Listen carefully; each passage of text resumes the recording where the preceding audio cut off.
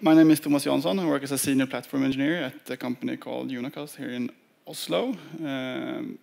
And I joined Unacast almost 6 months ago.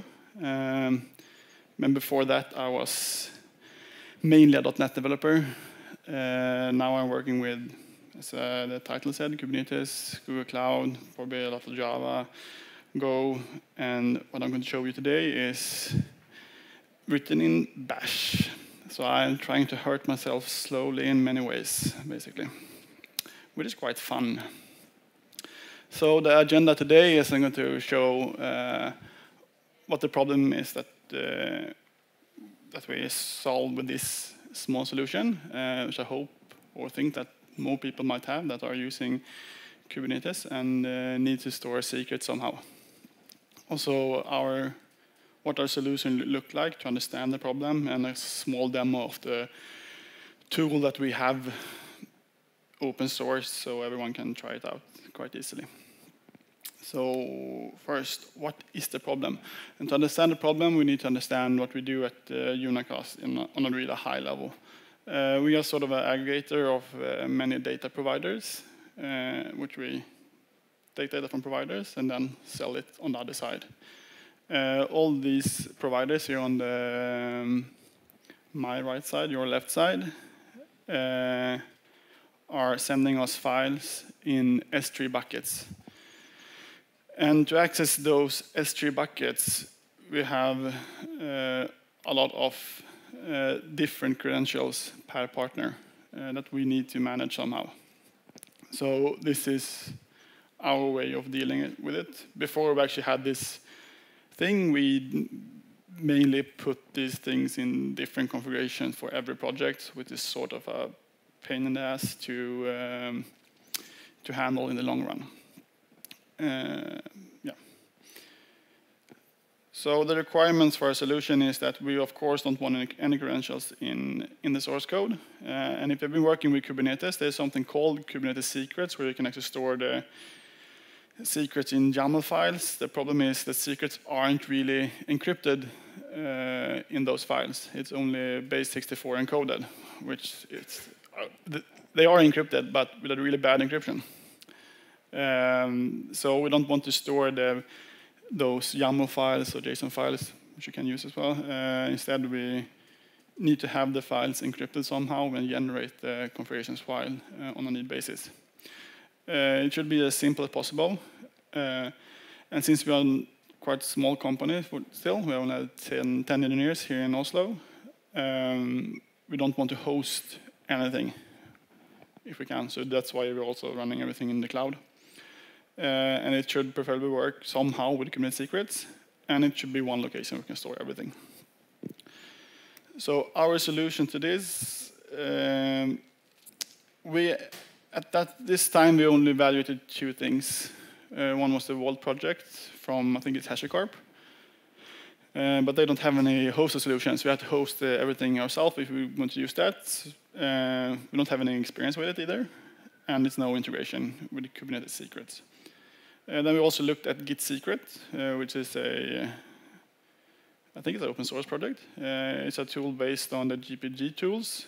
And it's using Git to actually store the credentials and secrets, the encrypted ones.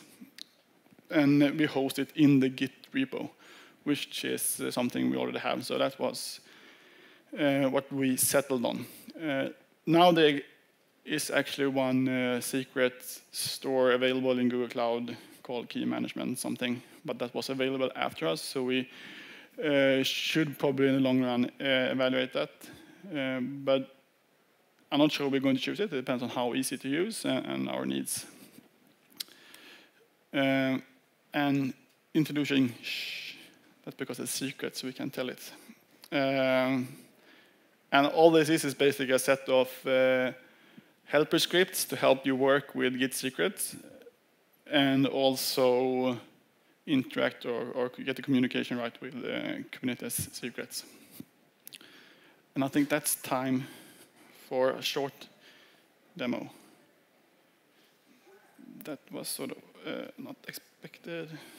Let's quit the presentation. So I say the same as you. Okay. So I'm going to show how to work and how the scripts work. You can get them from this GitHub repo if you want to. And hopefully Wi-Fi is working. It is. So when you have the repo, you just need to initialize the repo, which you do by running the init script. And this is asking you for your first email account, which should be stored on with your GPG tools, which you have to have installed on your local computer. And then it's going to use the GPG private and public key to encrypt and decrypt your secrets. So now we have initialized the repo and made the first initial commit as well. And to actually get the thing work smoothly with Kubernetes secrets, we are enforcing a folder structure where you store your keys. So they should be stored under secrets for a specific, could be application or whatever. I call it NDC here. And then we also have a subfolder, so you can have different categories for secrets. So this is the folder I'm going to store my keys in. And my first secret is hello text. And if that was secret, you don't want to commit this to GitHub, because then you have it on plain text on GitHub, even though we have a private repo, it should be sort of safe, but we want to encrypt this. And to do that, we have a small helper script that now encrypted everything and created as a C, hello text secret, which we can do here's the original one, and here's the secret, which is much harder to read. And we can now actually remove the secret and decrypt it to get it back. So there it's back again. So we can actually commit and push this secret file to GitHub or wherever, and it's encrypted, and it's quite hard for anyone to read. So that's the first one, how you actually add secrets to this repo. The next part is how do you interact now with Kubernetes. And for that we have this script called sh, which is just a bash script. I hope it's using as much standard things as possible, so it works both on Linux and OS X, but we have only tried it on OS X so far. But I hope it works on Bash as well, or on other distributions. So with this command here, I'm taking everything in the NDC/S3 folder and add that to the app secret Kubernetes secret. So before we run this command, let's do a kubectl, which is the CLI tool for Kubernetes, and look which secrets do we have now. This is our sandbox environment running on Google Cloud, so we don't have any app secret, as you see now. And if we run this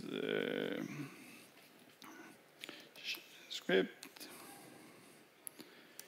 we should now have added a script to, there it is, a secret to the Kubernetes. And we can see that it actually contains hello as well by doing kubectl get secrets.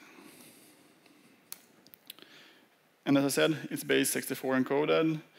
So if we see that actually is correct, we need to do this. So it says hello.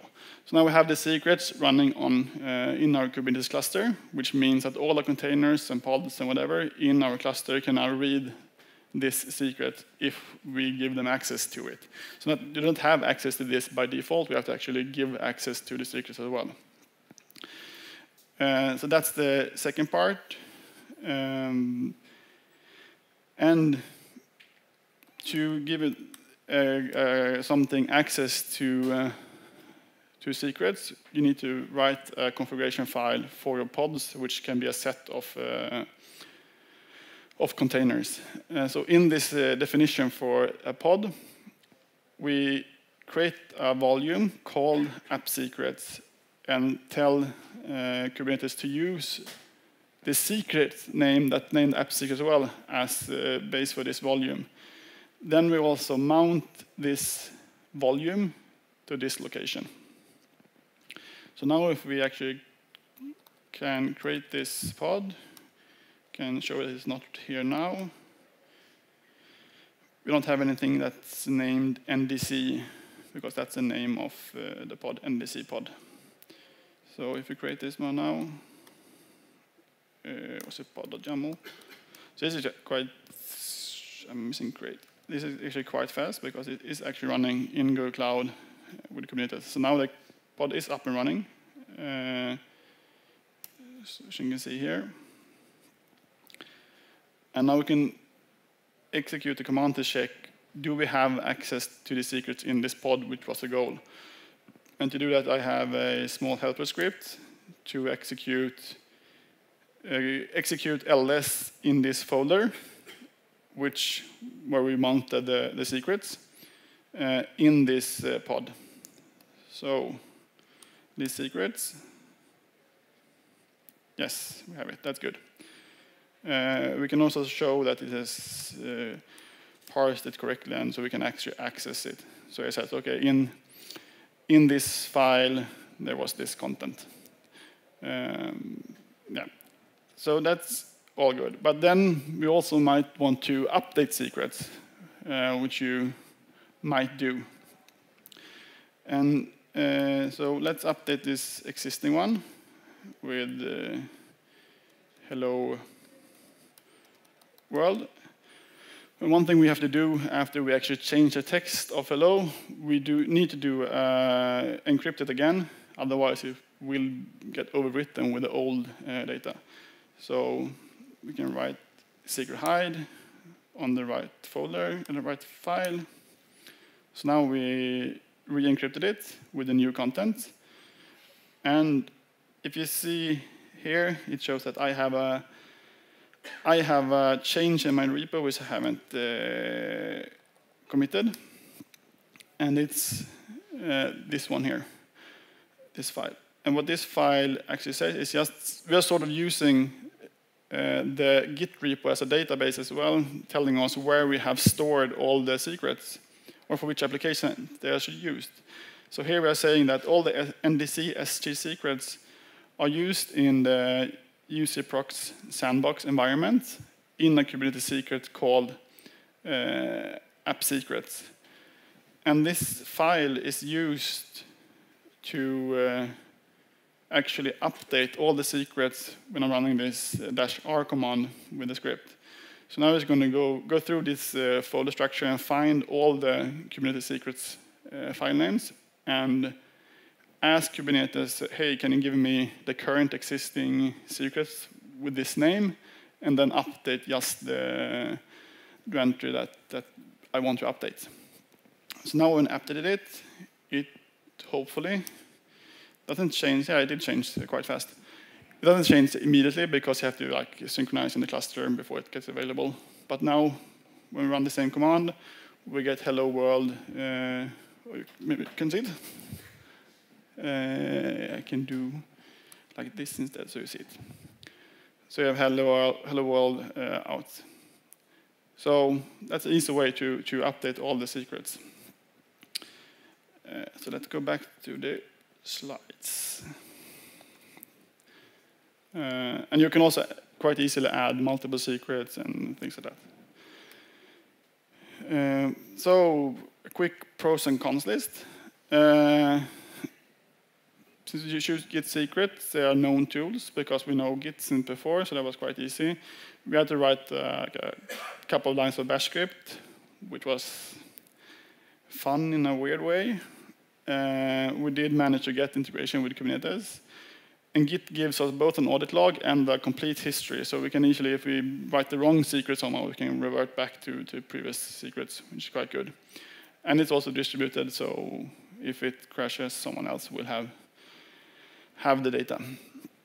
One drawback is that the more keys we have, it's going to take longer time to decrypt the repo and files and things like that and running the scripts. So far, it's not an issue for us, but if you have, say, thousands of secrets, we are sort of right below 100. So it's still manageable, but if you go way above that, it's going to be take a bit too long, I think. And it also doesn't have any API which you can maybe listen to or things like that. So you have to do, inside the pod, you might need to monitor the file to find updates to the secrets manually. But it was quite easy to get started and was really, for us, it made sense to use this one. But as we grow, we might consider changing to the Google KMS, as they call it, in Google Cloud. But yeah, we'll see. And we can also use this in more than just Kubernetes if we want to. Just a question of how much work we want to put into it. And I think that was all.